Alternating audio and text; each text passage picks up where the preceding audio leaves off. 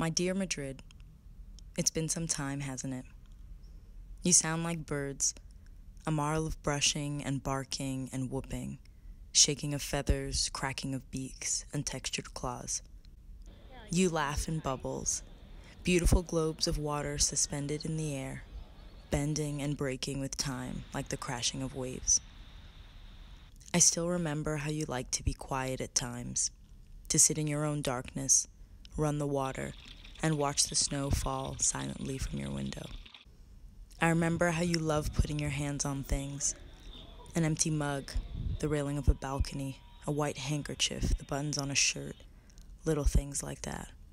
You love to look out at the world, at the people walking, people talking, people living, at the mountains, the water, the hillsides.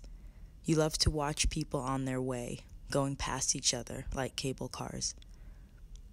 And how could I forget the way you move, like a blur, with your hands and feet all blended together, smudged like wet ink on a page.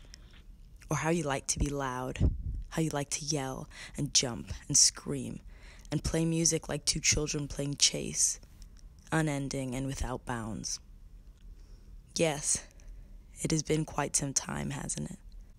All this time, and yet I can still hear the breath of the moments, flashing gold and light and dust like fireworks, forever imprinted somewhere in the black sands of the unending sky. Yours, a friend.